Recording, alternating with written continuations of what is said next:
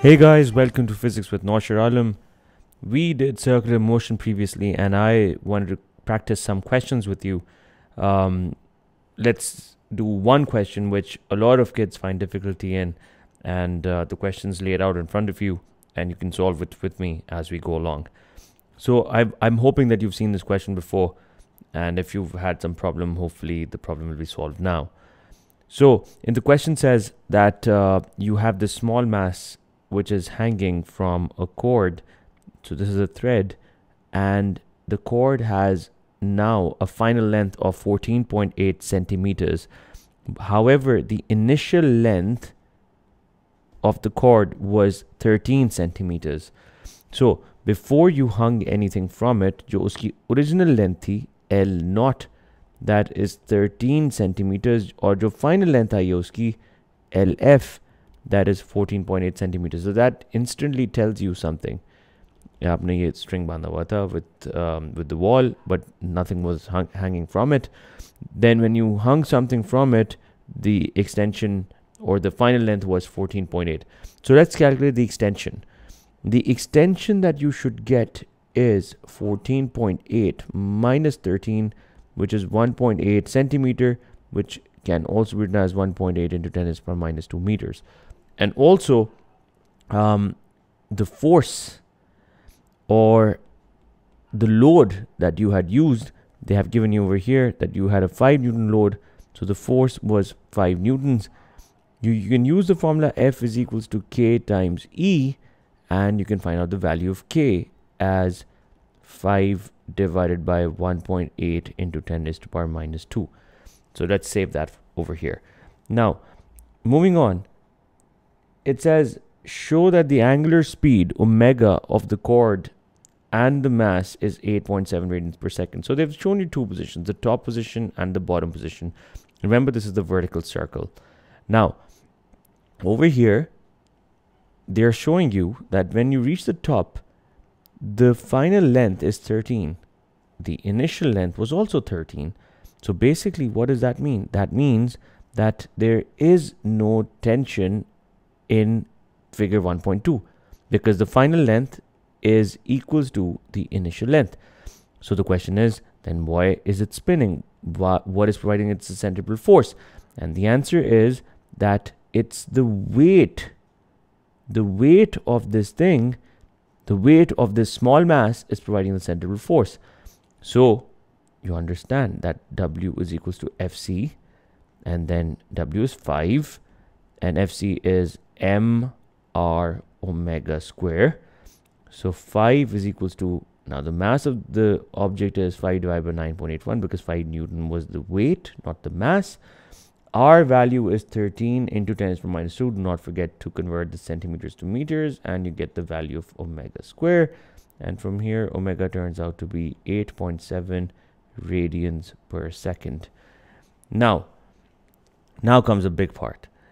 They say that you are spinning it constantly. So it spins here and it spins here. Now over here, the length is L centimeters. It's not 13.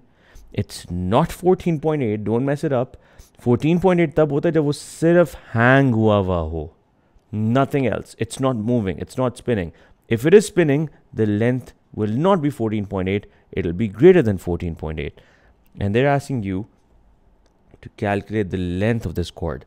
So at its lowest point, the weight is acting downward. The tension in the cord is acting upward. अब tension, आपका सवाल है tension कहाँ से आ गई? Tension इसलिए आई because now the final length is L. The initial length is the same, 13. So, of course, there's extension.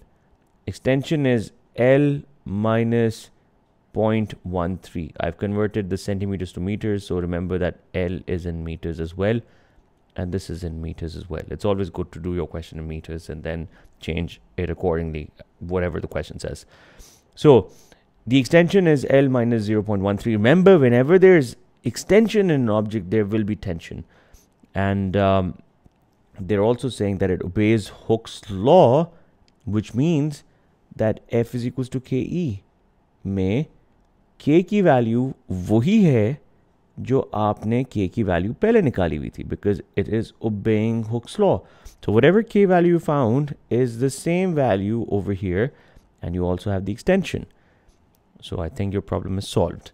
Now, you must know that because it's making a circle, then there must be a centripetal force in this direction. And you know that centripetal force is a resultant force. खुद तो कुछ भी नहीं होता. So what do you say? You end up saying that Fc is equals to T minus W. Why T minus W? Because you know T is larger, W is smaller. Go to my lectures if you don't understand this. Fc is mr omega square, which is equals to T minus W. Let's plug in the values. Mass, 5 divided by 9.81. R is the radius of the circle, which is length, L, jo nikalna hai. Omega, we just found, is 8.7 and whole square is equals to capital T. Now, capital T is the same thing as F, because tension ho ya force ho, Hooke's law ho, this F is T. So instead of T, you can say KE, and let's plug in the value. The value of K is 5 divided by 1.8 into 10 to the power minus 2, put it in brackets. And the extension is L minus 0.13 minus the weight of the object, and the weight of the object is 5. Be very careful when you solve this. A lot of kids make the mistake. Remember that you have to solve this thing first in terms of L. Ye solve kar lo. Solve 5 divided by 1 in 10 to the power minus 2. Open the brackets. Do it in steps. Do it in steps. No need to rush. Please do it in steps. If you do it correctly, the value of L that you should get should be 0.172 meters. They asked you to calculate in centimeters, so the answer would be 17.2 centimeters. Now, the common question that I get always in this question is that when you were substituting